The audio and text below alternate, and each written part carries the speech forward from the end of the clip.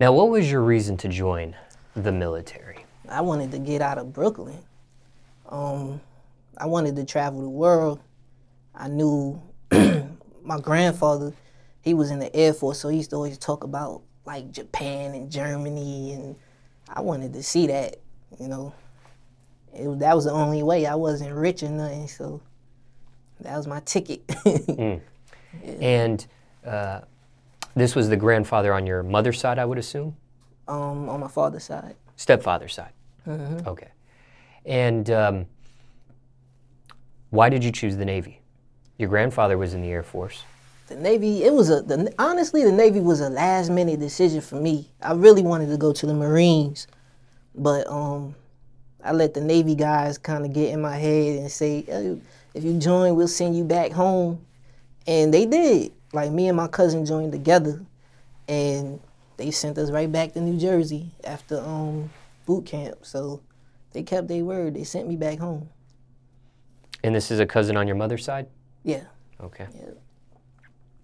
Now, before you even joined the military, when you were in high school, did you do anything like any military-related classes like an ROTC or anything of that nature, or no? Nah, I ain't do none of that. No. So this is a decision that you make after you graduate high school? Yeah, I had to go. How long after high school is completed before you make the decision that you want to join? I kind of knew like my last year. Like, I knew when I graduated, I was out of here. What was your parents' thoughts on this at the time? What was mom thinking? What was your stepfather thinking?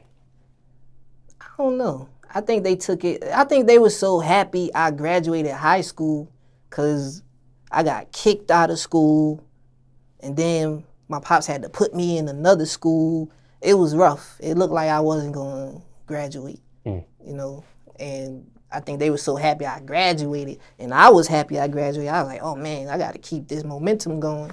So it was like, I got to go. I done gave y'all enough problems. I need to just go. What were you kicked out for? Gangbanging. You were expelled. Yeah, yeah. I got like this this program the first day of school, and it said stop going all the way down the program. So I go to the office and I'm like, something wrong with my program. It says stop going all the way down it. They was like, that's because you're not part of our school anymore. You need to go talk to the guidance counselor. I was like, oh, how am I gonna tell my parents this one? And what grade was this when you actually get expelled? It was going to the 10th grade.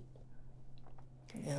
And when you get kicked out and then your stepfather helps put you in another school, is this another public school? Is this an alternative school you have to do? It's an alternative school. Actually, it was going to 11th grade, and it was an alternative school, Pacific High, downtown. And what was the school you were kicked out of? Franklin K. Lane. And then you finish the rest of your high schooling in that alternative school, or do you eventually go back to your original school? Nah, I finished in the alternative school.